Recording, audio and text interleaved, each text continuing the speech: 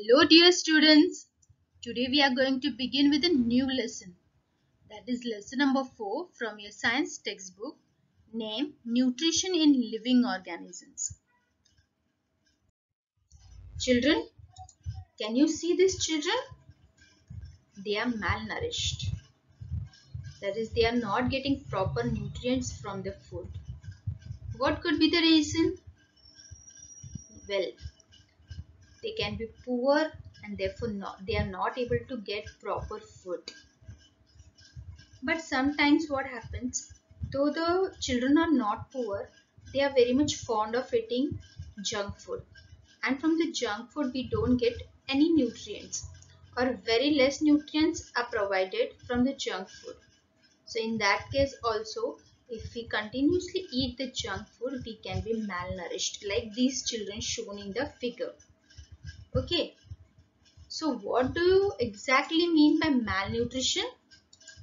Well, it occurs when all the nutrients that the body needs are not obtained in the proper proportion from the diet. This happens when the person does not get sufficient food or when the diet is not balanced. So could you please tell what are the ways to prevent malnutrition? Yes, you are right. Eat proper nourishing diet. Then what could be the other? Avoid eating junk food and exercise or play outdoor games. This third point is equally important because if we don't exercise, our food will not get digested properly. And if the food is not digested properly, the nutrients which we intake from our food will not be absorbed by our body properly. Okay.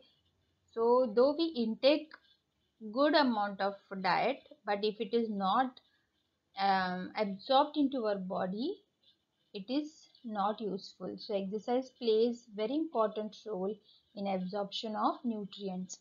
So always exercise or play outdoor games. But children, do you know what exactly is nutrition? Well, you have studied it in standard 7th. It is the process of taking in and using food which takes place in living organism. On basis of the requirement of the nutrients by our body, the nutrients are of two types, macronutrients and micronutrients. Macronutrients are required by our body in large quantities, and the examples of macronutrients are carbohydrates, proteins and fats. Whereas vitamins and minerals are required in very less quantities by our body but are very important as well. So, vitamins and minerals come under micronutrients. Micro means small and macro means large. Thus, we have two types of nutrients, macronutrients and micronutrients. Then why does the body need nutrients? What is the need for nutrition? Let us discuss. To supply energy required for doing work.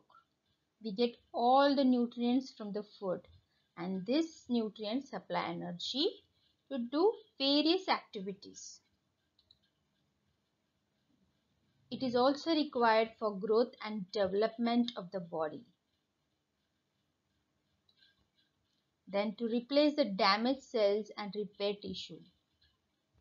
That is, every day our cells are getting damaged and this needs to be replaced, and that is possible only because of good nutrients.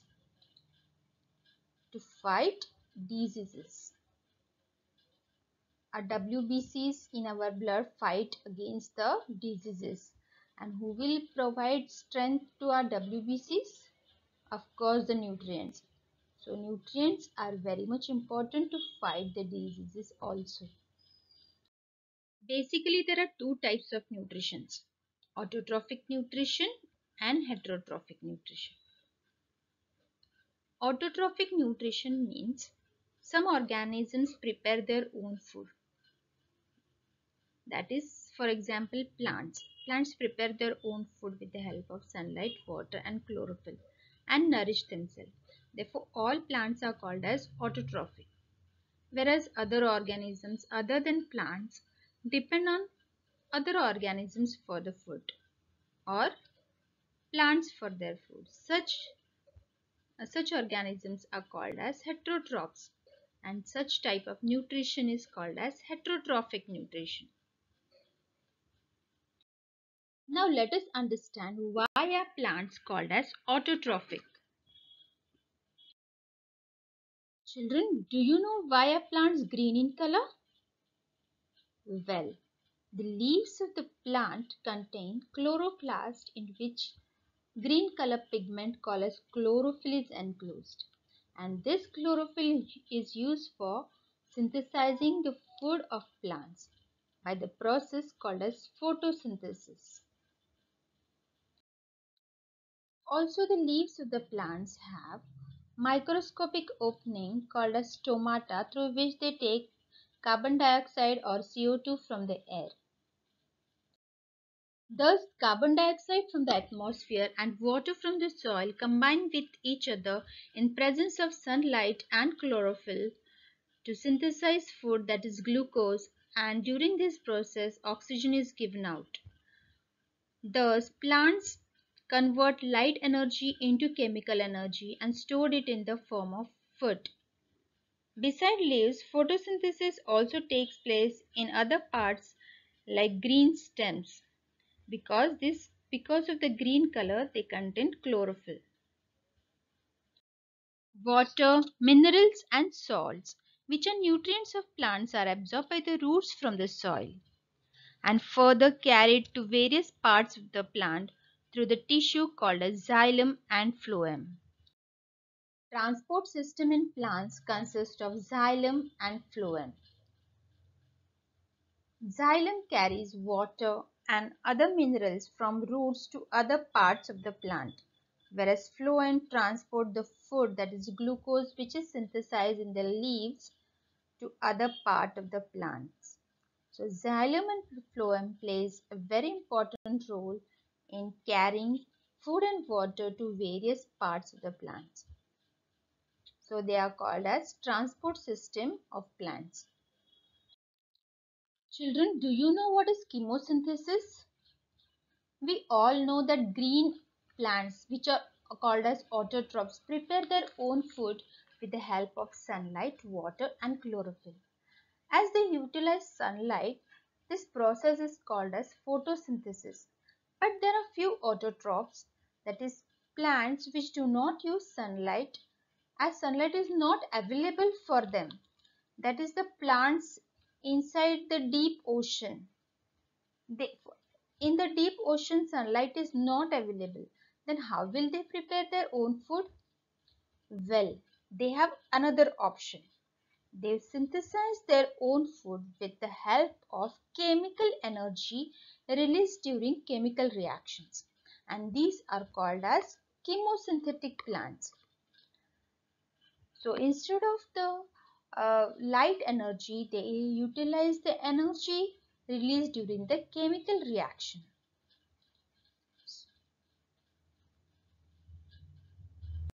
Plants produce carbohydrates by the process of photosynthesis, and carbohydrates are made from carbon, hydrogen and oxygen.